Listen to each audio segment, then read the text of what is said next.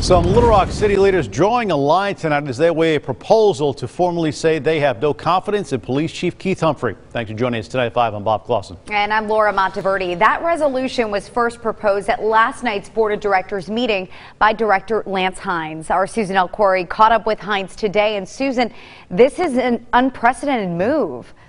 It is, and that's something Director Hines acknowledged when he talked to me. His bottom line is enough is enough. He's seen several red flags with the police chief, and he says Mayor Frank Scott Jr. hasn't addressed those concerns, so now he wants the board to take action. Hines mentioned several areas ranging from decisions Chief Humphrey made at the department to the fact that he's being sued by multiple employees for retaliation. Just last week, we saw a judge rule Chief Humphrey broke the law by not giving employees their own personnel files.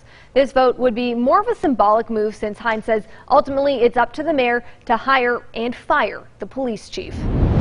He could resign tomorrow. I think that would make all these issues go away. I don't think he is, because I think the mayor's told him he supports him, and you know, I don't know what the mayor's calculus is as far as why he's not pivoting. I think some of it he's afraid he's going to get sued, but we're going to continue to see lawsuits from employees based on the behavior of our police chief.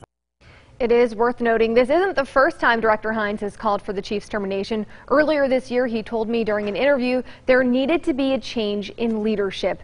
I did reach out to the police chief for comment, but haven't heard back. A spokesperson for the mayor sent me a statement saying Mayor Scott does not discuss personnel matters in public. It'll be a while before we know which way the board goes on this. It's set to vote in about a month on December 15th. Back to you. Thank you.